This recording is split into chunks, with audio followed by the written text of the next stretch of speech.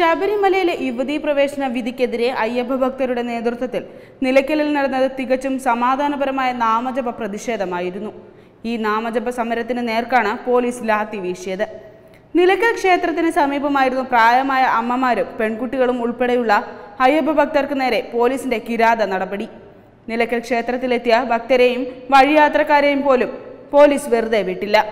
October 16-നും 17-നുമായിരുന്നു Ayyappa ഭക്തർക്ക് നേരെ കാക്കിയണിഞ്ഞ കാട്ടാളന്മാരുടെ വിളയാട്ടം. നൂറുകണക്കിന് ഭക്തർക്കാണ് പോലീസിന്റെ ലാത്തിയടിയിൽ പരിക്കേറ്റത്. നാമജപത്തിൽ പങ്കെടുത്തവർക്ക് നേരെ പോലീസ് കല്ലേറ് നടത്തിയ ദൃശ്യങ്ങളും മാധ്യമങ്ങൾ പുറത്തുവിട്ടിരുന്നു.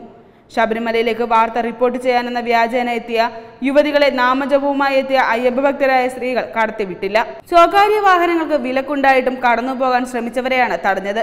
നാമജപ പ്രതിഷേധവുമായി എത്തിയ അയ്യപ്പ ഭക്തരെ ജാമ്യമില്ലാ വകുപ്പുകൾ കൂട്ടിച്ചേർത്ത് കള്ളക്കേസിൽ കുടുക്കി ക്രിമിനലുകളെ പോലെ പിടികൂടി ജയിലിലടച്ചു. 3000-ഓളം പേർക്കെതിരെയാണ് കേസെടുത്തത്. വിവിധ സംഭവങ്ങളിലായി 500-ഓളം കേസുകൾ പോലീസ് രജിസ്റ്റർ ചെയ്തു. ക്രിമിനലുകളെ പോലെ ഭക്തരോട് പെരുമാറിയ പോലീസുകാർ ആചാര സംരക്ഷണ സമിതിയുടെ സമരപ്പന്തൽ പൊളിച്ചു നീക്കി പ്രകോപനം സൃഷ്ടിച്ചു.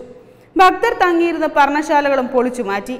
അടികൊണ്ട അമ്മമാർ അടക്കമുള്ള അയ്യപ്പ ഭക്തർ അതിന് തയ്യാറായത് മുഴുവൻ ഹിന്ദുക്കൾക്കും വേണ്ടിയായിരുന്നു. യാതൊരു പ്രകോപനവും അയ്യപ്പ ഭക്തരുടെ ഭാഗത്തു നിന്നുണ്ടായിട്ടില്ല. അടി വാങ്ങിയവരുടെ സംഘടനയോ കൊടിയോ അല്ല പ്രധാനം. അവർ ഉന്നയിച്ചത് പൊതു ഹിന്ദു താല്പര്യം മാത്രമായിരുന്നു. മനോജ് എബ്രഹാമിന്റെ മഹിഷാസുര സേനയാണ് നിലയ്ക്കലിൽ അഴിഞ്ഞാടിയത്. അമ്മമാരെയും അയ്യപ്പ ഭക്തരെയും കൊലയ്ക്ക് കൊടുക്കാൻ ഉത്തരവിടുകയായിരുന്നു ഈ നരാധമനായ പോലീസ് ഓഫീസർ. ഇതിനെതിരെ മനോജ് എബ്രഹാമിന്റെ വസതിയിലേക്ക് അമ്മമാരുടെ നേതൃത്വത്തിൽ ഭക്തജനങ്ങൾ മാർച്ച് സംഘടിപ്പിച്ചിരുന്നു. പ്രകോപനപരമായ പ്രസ്താവനകളാണ് ഈ ഘട്ടത്തിൽ മുഖ്യമന്ത്രി പിണറായി വിജയനും പാർട്ടി സെക്രട്ടറി കോടിയേരി ബാലകൃഷ്ണനും നടത്തിയത്.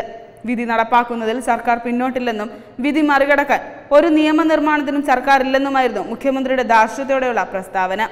റിവ്യൂ ഹർജിക്ക് പോകാൻ ഉദ്ദേശിക്കുന്നില്ലെന്നും അയ്യപ്പ ഭക്തരെ പരിഹസിച്ച് മുഖ്യമന്ത്രി പറഞ്ഞിരുന്നു. ശബരിമലയിൽ പോലീസിന്റെ ആത്മസംയമനം ബലഹീനതയായി കാണേണ്ടെന്നായിരുന്നു CPM സംസ്ഥാന സെക്രട്ടറി കോടിയേരി ബാലകൃഷ്ണന്റെ മുന്നറിയിപ്പ്. CPM മന്ത്രിമാരും നേതാക്കളും പോലീസും ചെയ്ത ക്രൂരത ഈ ജന്മം അയ്യപ്പ ഭക്തർക്ക് മറക്കാനാകില്ല. എത്ര മാപ്പിരുന്നാലും നരാധമ പ്രവർത്തികൾ പൊറുക്കാനുമാകില്ല. Web desk Tatwamayi news.